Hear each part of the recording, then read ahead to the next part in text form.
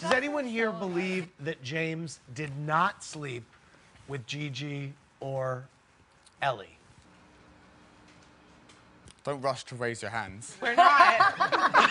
The thing is, I mean, James not the most popular, liked guy, so I don't know why anyone would make up that they slept with him if they really didn't. I'm just saying, I don't see why she would make it up.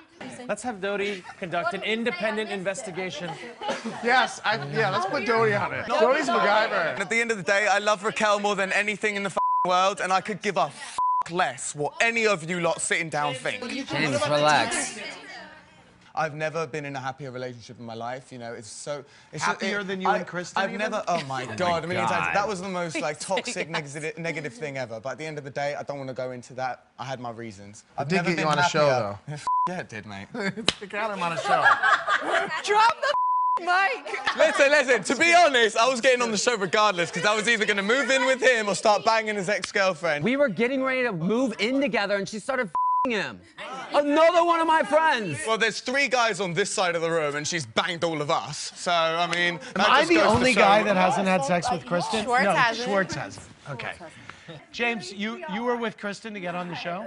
I don't know. James, you're like Gigi. Oh, shut up, Stacy. Look at you. You came crawling back from New York. Please. So stop it. I'll never come back. 1 year. I'm sorry, Don't give a fuck. You're funny today. Sweating here. I said I wasn't going to drink it today. Have you been drinking? No, not yet. Not yet.